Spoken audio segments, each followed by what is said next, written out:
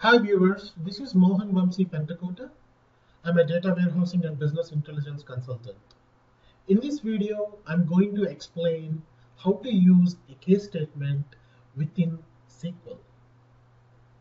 A case statement has if, then, else reasoning.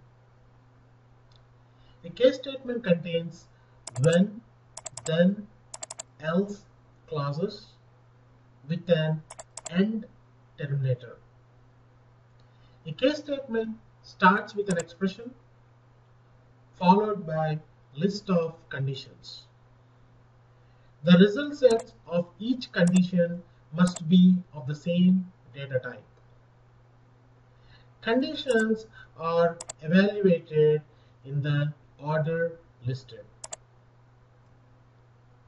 Once a condition is found to be true, the case statement will return the result of the corresponding condition and will not evaluate any conditions any further. Let's look at this example. In this example, 1 is the expression, and in the first condition, 2 is evaluated against 1, and this is a false statement. So the first condition is skipped and the case statement will move on to the second condition. In the second condition, 1 is equal to 1. Then the word 1 is returned as a result. The else statement will not execute as the second condition is true, and the SQL statement terminates. Let's execute and see the result. 1. Let's make some changes to the case statement and see how the result changes. Let's change the expression from 1 to 2. And let's execute the same statement again. Now the result set is changed to 2. Now let's change the expression value to 4. And let's execute the same select statement again. Now the result set is 3. Let's look at a different example.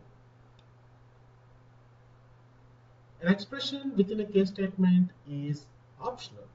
In this example, the case statement starts with the word case followed by one clause and followed by a condition 1 equal to 1. If 1 equal to 1 is a true condition, then the word 1 is returned. When 2 equal to 2 is a true condition, then the word 2 is written. Else, the word 3 is written. And end terminates the case statement. In this case, 1 equal to 1 is true, and the word 1 is written. And the case statement will not evaluate the conditions any further. Let's execute the select statement and look at the result. 1. Let's make some changes to the case statement and verify the results. I'm changing 1 equal to 1 to 1 equal to 2. Execute the select statement. You can see the result is changed to 2 because 1 equal to 2 is not a true condition. Once the case statement finds that the first condition is false, it will move on to the second condition. Let's make further changes to the case statement. I changed from 2 equal to 2 to 2 equal to 3. Let's execute the select statement. Now the else clause is executed and the case statement is terminated.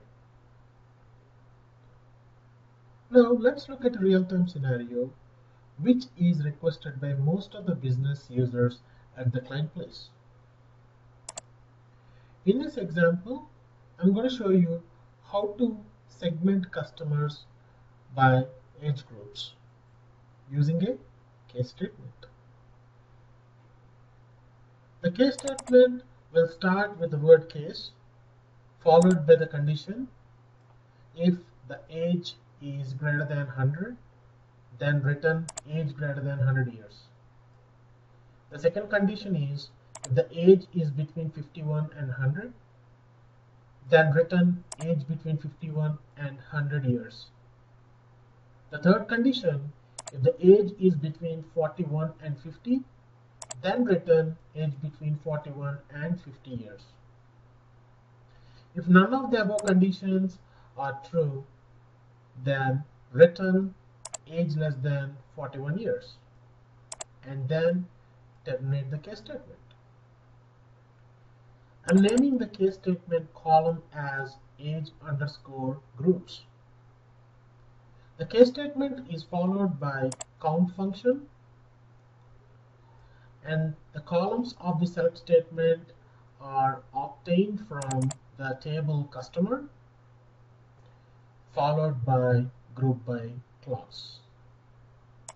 When I execute the statement and look at the result set, I can easily understand there are 5 customers under 41 years age. There are 2 customers whose age is greater than 100 years. There is 1 customer whose age is between 41 and 50 years. There are 8 customers whose age is between 51 and 100 years. Thanks for watching my videos and feel free to ask questions.